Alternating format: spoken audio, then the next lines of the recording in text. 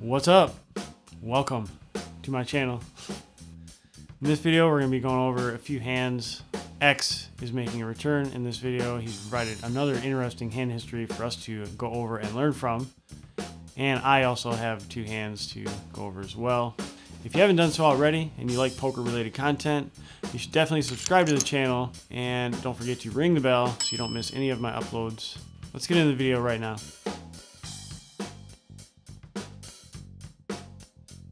X is in late position. He is playing approximately 1.2k and he gets dealt pocket queens, under the gun 1 and middle position, both limp into the pot, and the action is on X and he raises it up to $25 and the small blind makes the call for 25 and he covers X maybe by $100 or $150, so he covers slightly. And under the gun 1 and middle position both call as well, so we're going to go off to this flop 4 ways. And the flop comes 10 deuce 9 with a couple of hearts and a diamond. The action checks to X and he decides to place a bet for $75. And the small blind is hesitating a little bit here, maybe 5 or 10 seconds, and he declares raise and he bumps it up to 175. And under the gun 1 and middle position both get out of the way pretty quick, and it's back on X.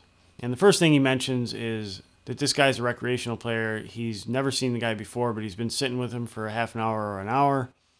And in general, a bet sizing like this, in X's opinion, from a rec player is going to be a draw or something like that, kind of like maybe a top pair seeing where they're at kind of thing. He thought that if this guy had like a set or 2 pairs or something that's crushing him, he would raise much larger to protect his hand. So that being said, he doesn't know for sure what kind of draw this guy has. He's thinking it's probably like a flush draw or maybe a straight draw. He is also thinking like he doesn't know for sure what turn cards he needs to be afraid of. So X decides to move in for $1,175 approximately.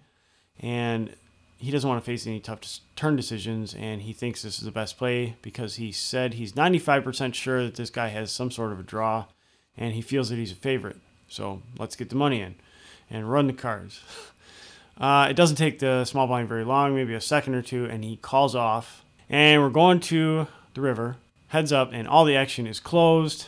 Turn comes off a jack of spades, and the river, a deuce of clubs. X turns his cards over and puts them on the table, and the small blind takes a look, and pretty quickly he tables 8-7 of hearts for the straight to the jack. When X told me the hand history, I said, "Did you hit a king on the river?" And he says, "No. We could have resucked there, but X just couldn't get it done." I think maybe I would have got it done. Maybe. So anyways, we'd love to hear your thoughts on this hand. And if you think anything should have been done differently or could have been done differently. My thoughts, I kind of think we should have just called the flop and reassessed the turn. We have position. We're closing the action. I don't really see any other option but just calling. And definitely if the guy's bluffing or overplaying top pair or something, like he's just going to dig his hole even deeper on the turn if he doesn't hit something on us. So I prefer a call because of that reason, that it keeps bluffs in and that we can just kind of like try to pot control, and he's probably going to give us some information on the turn because he's going to be up first and he's going to have to bet or check or whatever, and then we can definitely get a better read on the turn based on how big he bets and his body language, whatever. So, I mean, that's my thoughts, but we'd love to hear yours, both X and I. So put them in the comments below. Let's get into the next hand. All right, this next hand is from me. I played this hand. It was over at Motor City Casino a little while back. We're in the cutoff. We've been playing for a while, maybe 3-4 hours into a session. And we have $900, and we get dealt 9-7 of hearts. One of my favorite hands to have in late position. So the action folds to us. We come in for raise, $20, and the button folds, and the small blind and the big blind both call. They both cover us. Small blind is kind of fit or fold post flop. Don't really know too much about this guy, but he's been staying pretty quiet over there. And the big blind is a recreational player, and he has his chips all on a weird wall and whatever. I don't know. He's playing more money than we are, probably at least $1,400, I would estimate. So we're off to the flop, 3 ways, and the flop comes king, queen, 3, rainbow. And both of our opponents check the action to us. Decide to start out with a bet here because we don't even have a heart on board. We have 9 high. This is a pretty good board to at least attempt to see bet. So that being said, place a bet for $30 and the small blind folds and the big blind makes the call. As soon as he does so, he announces that he checks dark for the turn. So that's interesting little tidbit. Most of the time when recreational players do this, they have a marginal hand and they're trying to just get to showdown or whatever. So we're off to the turn, heads up, and the turn comes an 8 of hearts. So at least we hit a heart now. That's kind of cool, and we still don't have any draw though. So the dude has already checked, and considering my read, I don't think this guy has a very good hand, so we're going to just apply a little more pressure here and try to get this dude off of his hand. And I decided to bet $115, and the guy in the big blind does hesitate a little bit, and it definitely looks like he's debating whether he should even call or not, and ultimately does announce call, and he moves the chips over the line and makes the call. And once again, he checks dark for the river, and I'm just thinking, like, okay, I feel like this guy has like a queen or jack 10. If we get like a brick river or whatever, that I'm probably going to bet again. So that being said, heads up to the river, and it is an offsuit 5. We decide to place another bet for $300, and I think it'll be pretty difficult to call with second pair or a misdraw, and we can't even beat jack 10. So I'm not going to check and let jack 10 beat us. By the time I look up from moving the chips, the opponent in the big blind is just staring at me. He's like in the 3 seat, and I'm in the 8. He just says, I already called you. What do you got? And he called me so fast, I didn't even realize he called because he just flipped, one chip call into the pot when I was looking down to like place my bet. So we snap open the 9 high and definitely know that's not going to be winning. And the dude looks at it for 3 Mississippis, 1 Mississippi, 2 Mississippi, 3 Mississippi, and then he tables queen 5 offsuit for 2 pair. And he's obviously going to scoop this hand, this pot, whatever.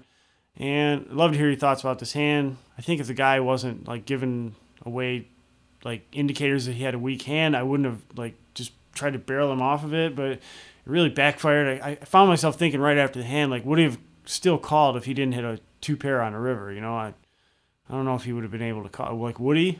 Did he just think I had nothing? Like, I don't know. What do you guys think? Let me know in the comments. We just passed the 5,000 subscriber mark. I'm pretty happy about that.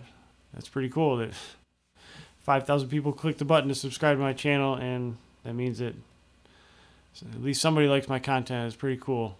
I'm happy about that.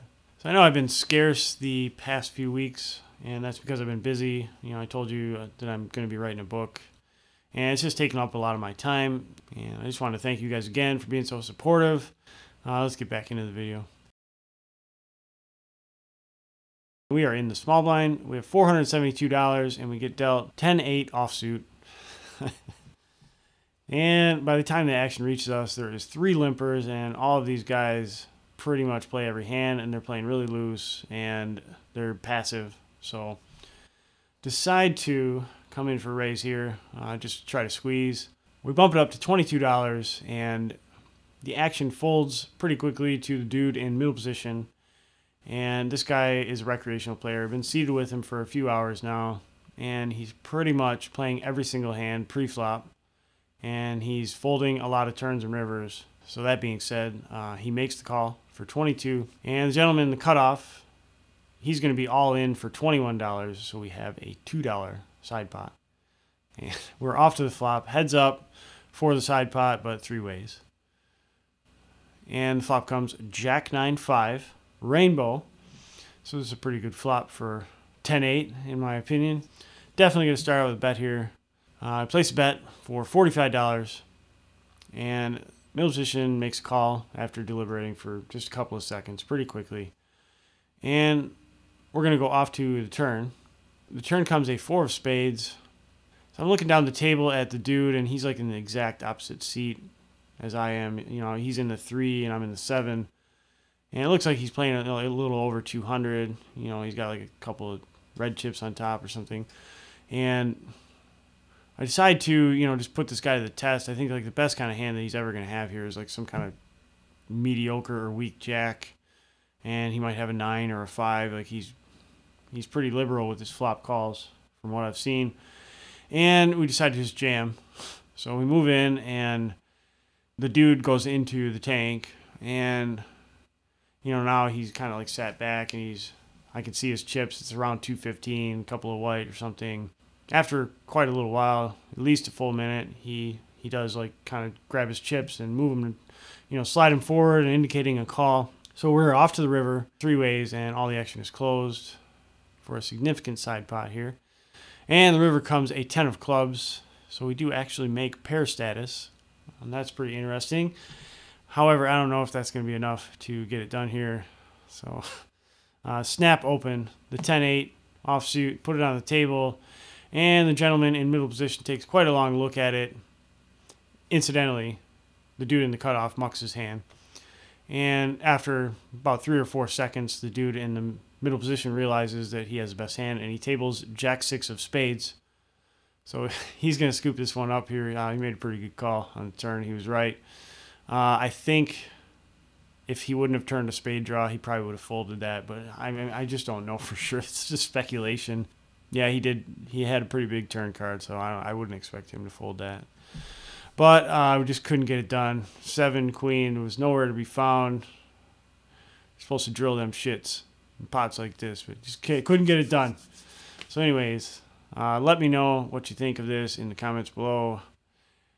I think it's kind of spewy pre-flop, but considering what my opponents are playing, is it really? I don't know. Drop me some comments. I'd love to hear from you guys.